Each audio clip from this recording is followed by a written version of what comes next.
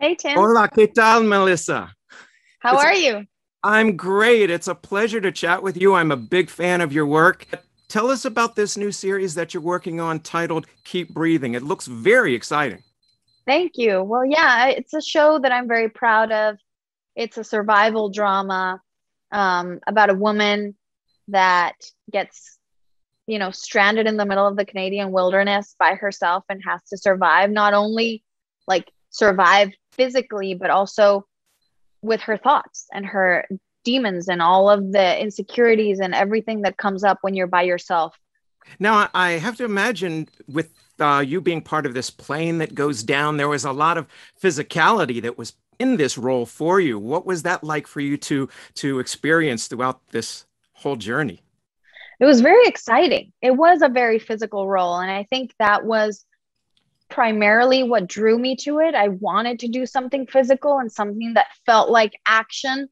I had to do scuba certification. I had to do underwater and cold water training for this. I had to do some wire work too. I was hanging and like falling and doing all sorts of stunts. So it was exciting for me. It was, the first time that I did a lot of these things, and it made me want to do more action stuff. Were any of those particular styles of training something that you're really, like maybe the scuba was something that I really want to continue with?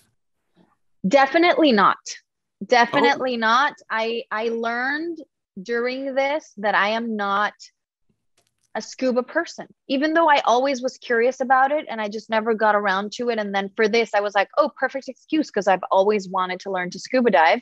And then I had to for this. And it was terrifying. It was terrifying. I think one of my biggest fears is drowning. And I just got very claustrophobic down there. And even though when you're down there, it's beautiful if you're just like, swimming around and watching fish, but I just realized that I don't want to die underwater. And a lot of the times I felt like I was going to die. So definitely not a scuba diving person. I will not continue to do that unless another role requires me to, and then I will. what's interesting about this role for you is that a lot of the scenes you're carrying by yourself. What kind of challenge was that for you to not have someone else to play off of?